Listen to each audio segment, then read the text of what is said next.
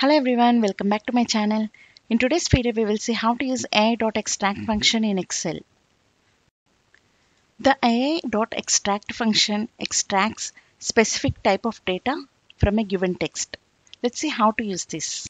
Let's see how to use this AI.extract function. At the first, we'll see for names. Start typing equal to AI.extract function. Select the text, comma, select the name because we are going to extract the data for name. Close the bracket, click on enter. Here you can see all the names are exactly extracted from this text.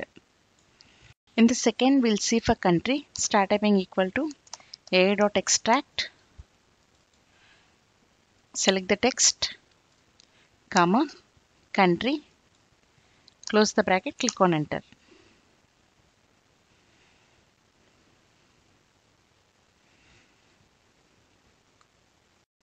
In the same way, you can extract the data for email address and even any other things also from the very messy data.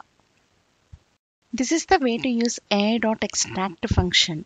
If you like the video, please click on thumbs up and subscribe to watch the AI series in Excel. Thank you.